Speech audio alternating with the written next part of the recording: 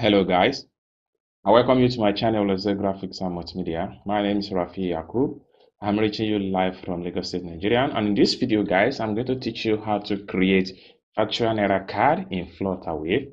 But before we get to the practical started guys, if you are very new to this channel, please remember to subscribe, and also don't forget to click on the notification bell icon so that you get notified whenever I upload content about payment issue on as far as flutterwave is concerned. And lastly but not the least, if you have any question for me as far as this tutorial on flutterwave is concerned, kindly put your question in the comment section down below. I will definitely reply you about your further inquiry. Okay, so let's get to the practical started.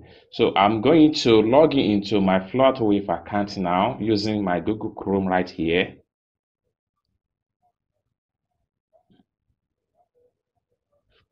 Then I need to make a new tab.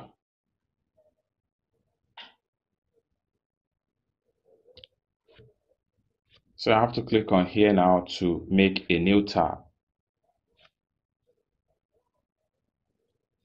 Next thing I'm going to do is to type here to make use of the address bar and type in the website name, which is flutterwave.com.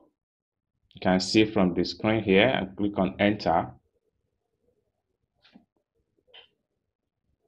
Then the next thing I'm going to do is to click on here, this three bar here, is to click on it right now. Then from the drop down option here, I have to click on sign in.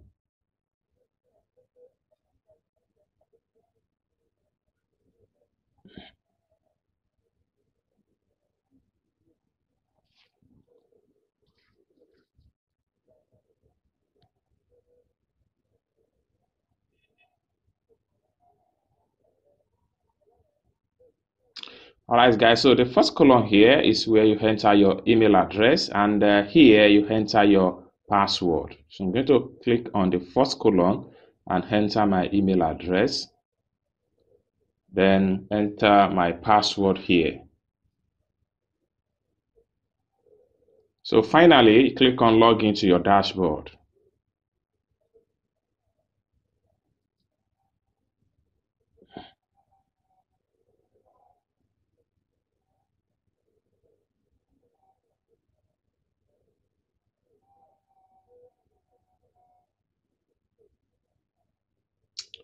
Alright guys, so having logged into your dashboard, so the next step you have to take is to click on the three dots here.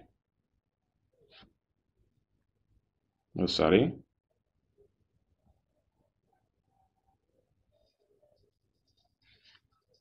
So when you click on the three dots, this is going to pop up, and from the drop down option here, choose cards.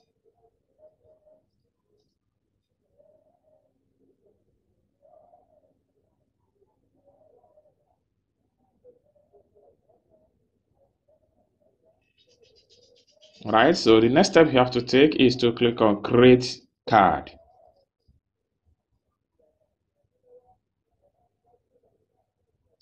Alright guys, so from the point here, the first column here is where you type in the name that's supposed to be on the card.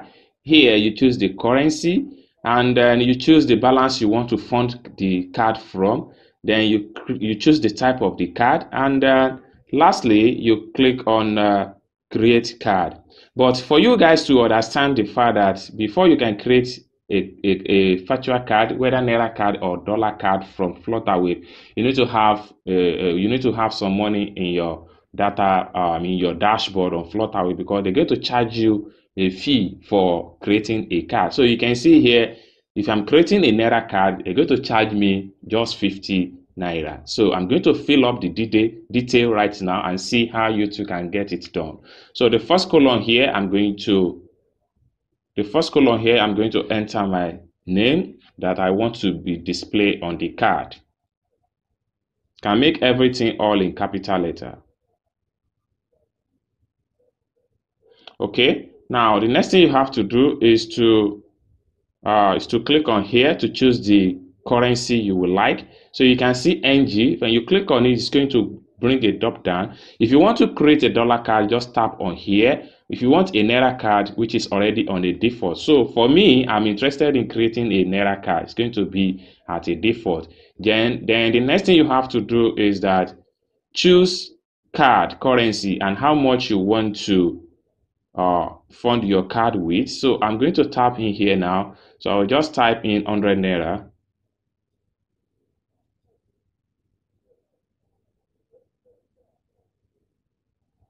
So 100 Naira.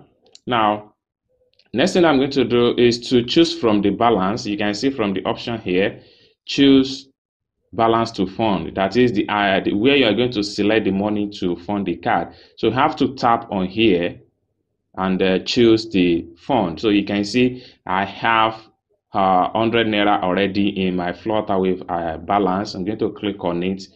Now, having selected is going to be in the tab. Now, from the card information here, when you tap on the card information, when you tap on here, there are two options for the card. When you tap on it, it's either you use the card for general purpose or you use the card for Facebook ads. So this is depends on the kind of thing you want to create. So for me, I'm interested in use this card for general purpose. So I will just leave it in the default of general purpose, which simply means that I can use the card for Facebook ads and I can use the card to do some other stuff on internet. So finally, you have to come down here and click on create card if you are very much sure of your detail in a correct way. So you are good to go. So I'm click on create card.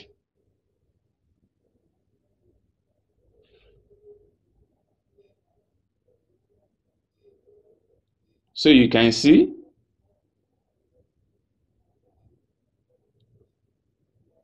the card has been created. So you can now go to your dashboard and check your card detail. So the card has been created. For you guys to avoid a multiple card create as far as this is concerned, all you have to do is to exercise some patience, like at least 5 minutes. Then you go to your dashboard and look for your card. So you have to see the card detail, the way and manner you create it. And if you want to create multiple cards, you still have to follow the same procedure I use in this video, and I hope you guys learn one or two things in this video. If you enjoyed this video, please give the video a big thumbs up, and also if you have not yet subscribed to this channel, or kindly do so and click on the subscribe. And lastly but not the least, don't forget to hit on the notification bell icon, so whenever I upload content about online payment, you'll be able to get notified and watch the video. So thank you guys for watching this video from the beginning to the end, and I hope to see you guys in my next video. Bye for now.